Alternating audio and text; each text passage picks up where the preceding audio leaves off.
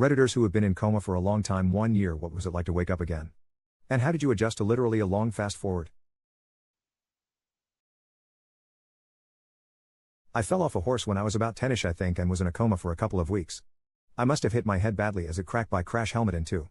It also broke my back. Or one of the vertebrae. Which didn't help matters. I do know that it screwed up my memory. I have no real recollection of my childhood. My short term is shot to she. I can just about remember a conversation that I've just had but not much else. The odd bit about my day. Sometimes if I have a good routine then I can remember more.